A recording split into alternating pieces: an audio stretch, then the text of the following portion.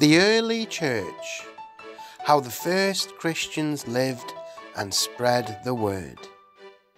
After Jesus went back to heaven, his friends and followers, the first Christians, started to meet together. They were called the early church. They would meet in each other's homes and share meals with glad and sincere hearts. They prayed together, talked about Jesus, and remembered the things he had taught them. They were like a big family.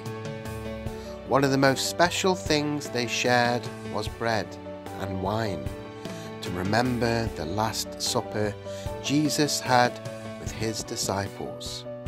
They called this communion, and it was a time to thank God for Jesus. Everyone in the early church shared what they had. If someone had extra food, they shared it with someone who was hungry.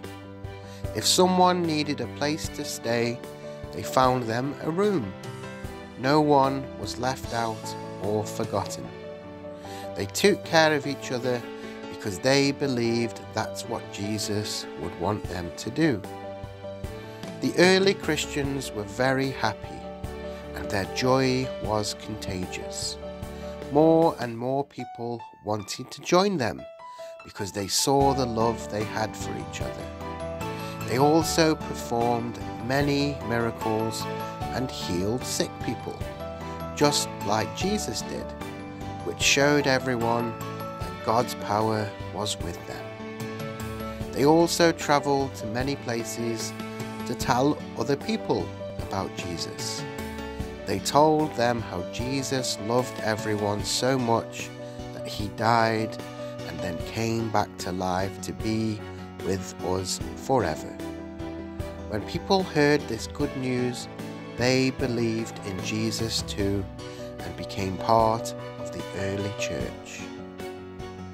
This story of the early church helps children understand community, sharing, and spreading kindness and love.